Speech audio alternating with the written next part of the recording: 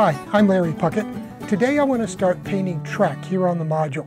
You know, that for me is the first step in the scenery work on any model railroad. Okay, before we get started, I want to ask you to take a second to subscribe. Click on the subscribe box and click on the little bell right next to it and click all. That way you'll be notified every time that I upload a new video.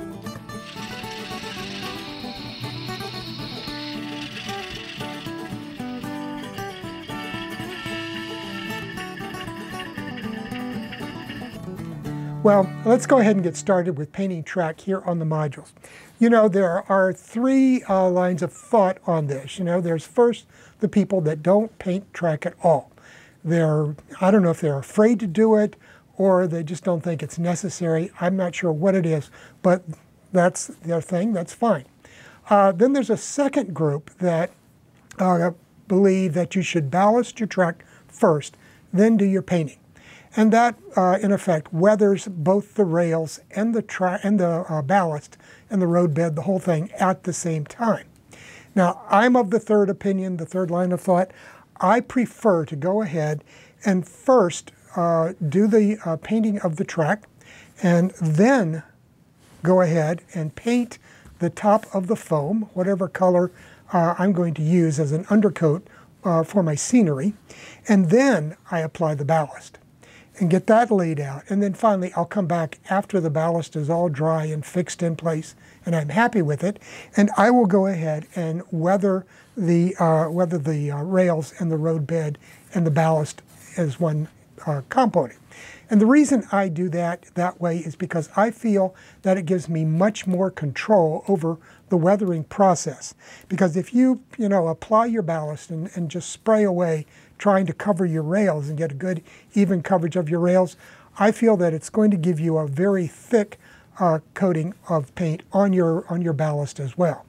And for this module, and for the GWR during the steam era, they used a very light gray ballast on the main track, and then outside of that they put a line of dark gray ballast.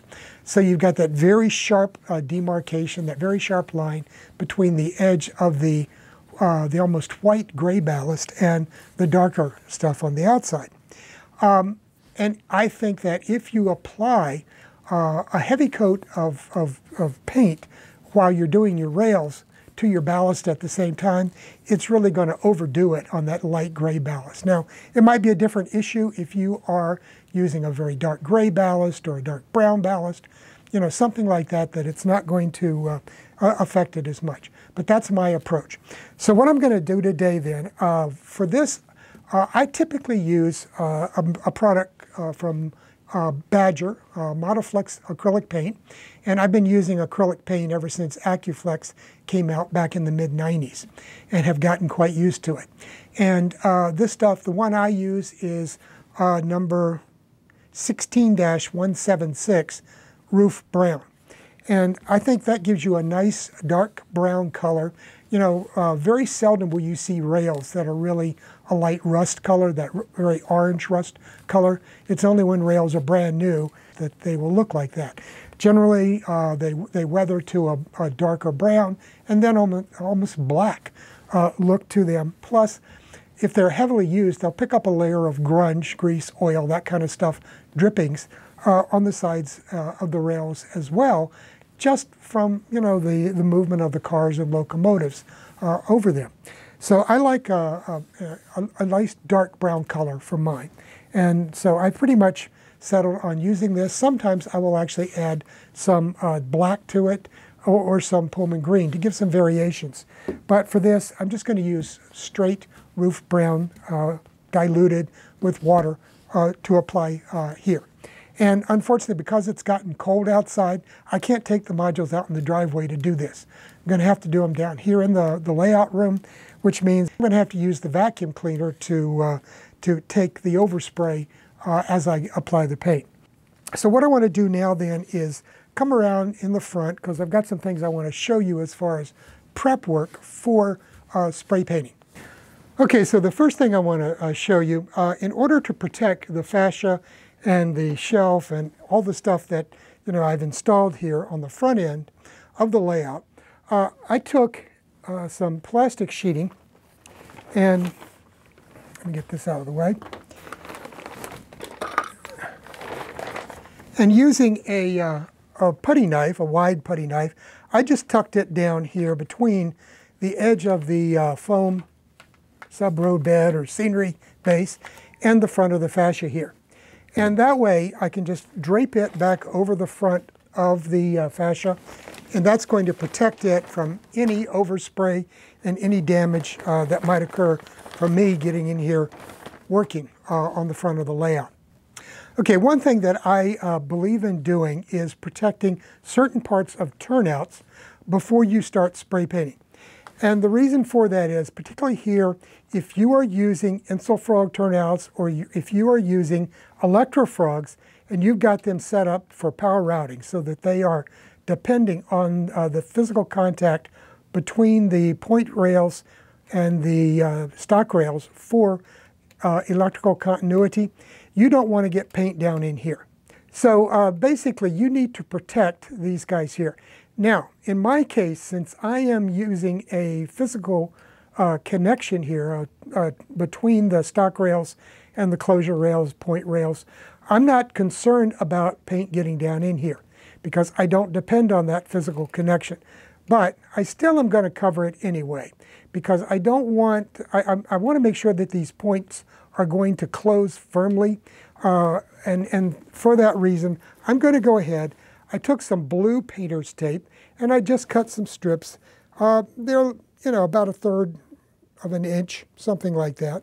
And then I'm just going to put those right over the points themselves here. Now, another area that you definitely want to always protect, no matter whether you're, which way you're wiring your turnouts, is this contact between the point rails and the closure rails. Because the point rails are just press fit down in here over top of a metal contact with the closure rails. If any paint or glue or anything else like that gets down in here, it can interfere with your electrical connection. So I'm definitely going to put another piece of blue painter's tape right over that point. Okay. So now when I do my spray painting, these two areas are going to be protected from any overspray from the paint. It's not going to get in and foul the contacts here at the points. It's not going to get in here and foul the electrical connection between the closure rails and the point rails. So I'm going to do that with all of my turnouts here before I get started. Now, another thing that you should have ready, and we'll go back over this in a few minutes, but after you're finished doing your painting, you want to let it sit a few minutes and start to harden, but you don't want to leave it sit and get really good and hard. And the reason for that is if you allow that to dry firmly overnight, for example, it's going to be very difficult to get that paint off of there. And I've known people that ended up having to scrape it with the flat blade of a screwdriver in order to get it off the top of the rails. So what I do is I'll take some scrap pieces of cork road bed like this and just run that over it. And that will usually bring it off. In extreme cases, you might have to get one of these Bright Boy rail cleaners, and they're abrasive and they will take it off as well. But I only do that as a last resort because I don't like using abrasives a lot for rail cleaners on the layout. I prefer to use something like the cork, which is, no abrasive at all, and it's going to rub it off as long as it has not firmly dried and really adhered to the tops of these rails. Okay, so that's the first thing. So let me go ahead and I'm going to go ahead and finish applying the tape over all of my turnouts, and then we'll get started with the airbrush.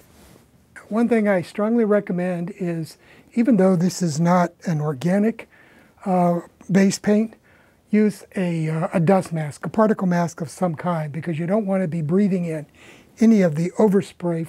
Now, once I put this on, I'm not going to be able to talk because it's going to be muffled. Plus, the vacuum cleaner is going to be going, so I'm going to need to shut the volume off anyway. But basically, what you want to do is come in here and spray at a low angle because you're trying to catch the sides of the rails. And then just spray and then do it from both sides, and that's it. At a later date, we'll come back and do the top down when we do the weathering of the ballast. But for right now, we just want to catch the insides of the rails on both of these, and that's best done by spraying at a fairly low angle instead of a top down, catch the top of the rails type of thing. So I'm going to go ahead and get ready and start spraying.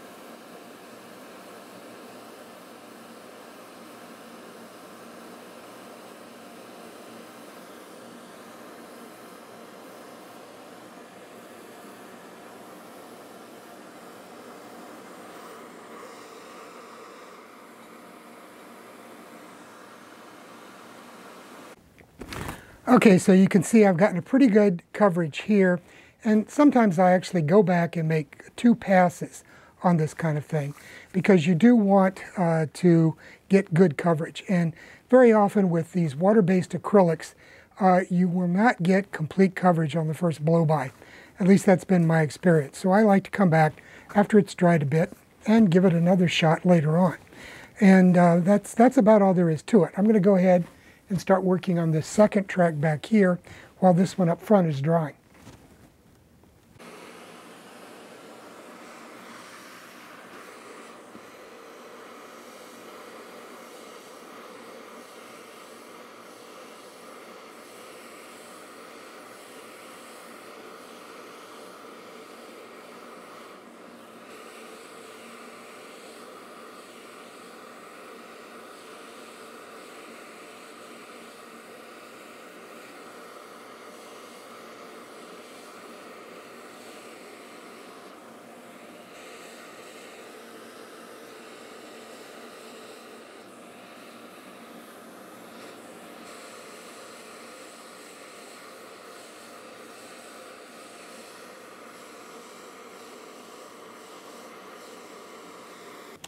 Okay, so at this point, I'm going to go ahead and proceed to paint the rest of the rails here on this side of the module. And then I'll go ahead and work from the other side, spraying back, getting the back sides of these rails. Because you never know when you're going to take a photograph, you might end up with the back side in the picture, or if in a movie, you might end up with both sides of the rails. So it's a good idea. Go ahead and get it finished. I think I'm going to come back down here and do the white plaster section here first and get that painted. Okay, so as I said, I'm going to go ahead now and hit the plaster and get this all painted a nice brown color in preparation for actually applying some ballast over those rails.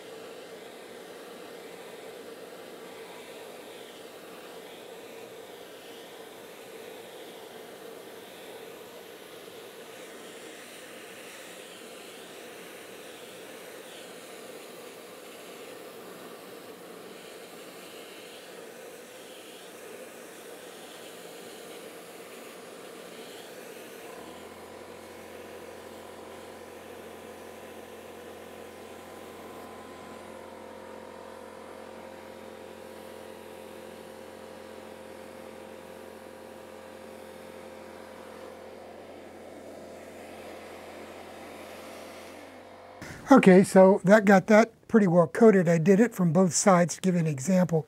So now I'm going to move back here and finish the rest of this rail here.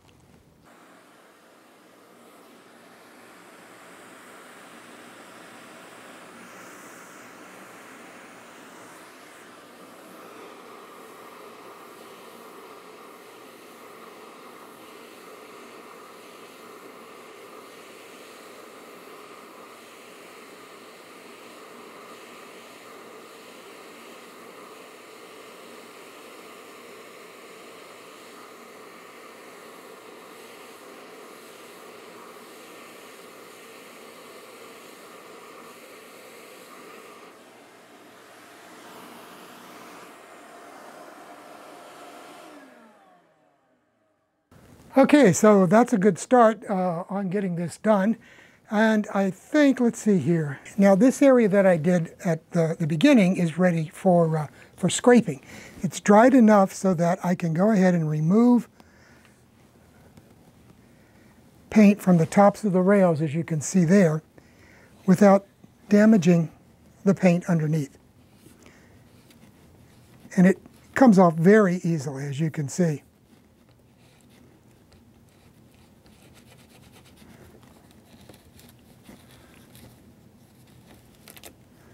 Let me get that guy out of the way. There we go. And on these point rails, you need to work and get those cleaned out. Okay.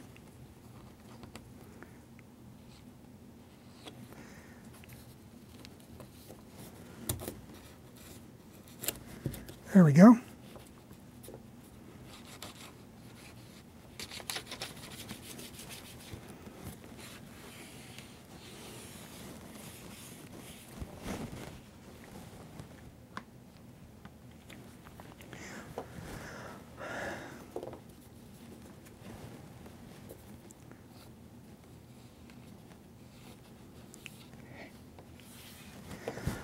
Okay, so that's all there is to it. I'll zoom in just a little bit so we can take a closer look at the paint job. So you can see we've got good coverage, reasonably good coverage on the web of the rail. And like I said, those rail heads clean up real easy with a little piece of leftover cork road bed. Okay, now that it's had a chance to dry and I've cleaned off the top of the rails, what I want to do is come back one more time and give it another pass because, as I said earlier, it can get a bit thin when you're applying these acrylics. Now, if you don't have access to an airbrush, now you can use things like these, spray cans. You can use spray cans like this and get a fairly good coverage. However, let me point out, these are enamels in many cases, and you're going to need to do it outside because you don't want to do this in your house. You don't want to be sucking up volatile fumes with a shop vac. The smell is going to drive you out. You're going to need a special gas mask for organic volatiles, and you just don't want to get involved with doing that. So, take it outside into the backyard or to the driveway or something like that and do your work outside somewhere. Don't try to spray these volatile organic compounds inside your house. It's just not a good thing to do from a health perspective at all. Okay, let me go ahead. I want to go ahead and blow some more paint, another layer of paint on the side of these rails, get the web covered real well, and then we'll move on into different areas on the layout. And hopefully this weekend I'll get this all painted, and we can move on next week to painting the top of the foam layer here and start thinking about some of the scenic work that we need to do here.